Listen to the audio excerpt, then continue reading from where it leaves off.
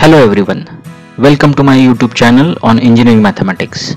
In today's video, we are going to see what is Laplace transformation.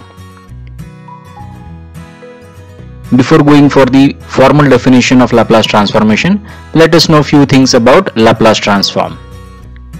It is an integral transform that converts a function of real variable to a function of complex variable. Or you can say that it is a tool that converts a function in time domain to frequency domain.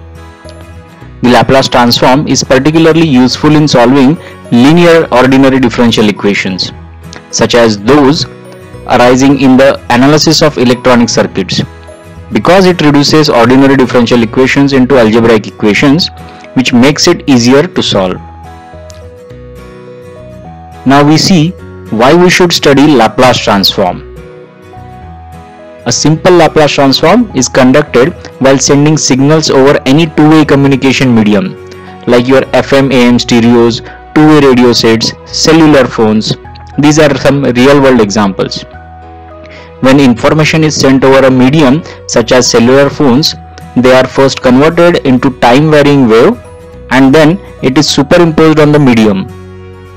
Now at the receiver end, to decipher the information being sent, medium waves time functions are converted to frequency function. So you can see that how Laplace transformation plays an important role in your day-to-day communication system. Now we see formal definition of Laplace transform. Assume a given function f of t for t greater than or equal to 0.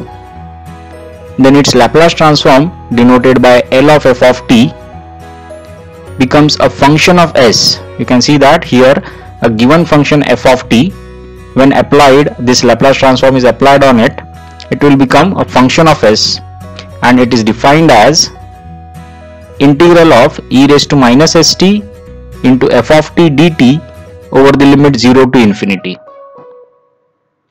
So if you are given any function of t, its Laplace transform can be calculated using this integral formula, where this f of t, you can place it over here in the integrand place. This e raised to minus st and limits 0 to infinity will remain same for every such f of t.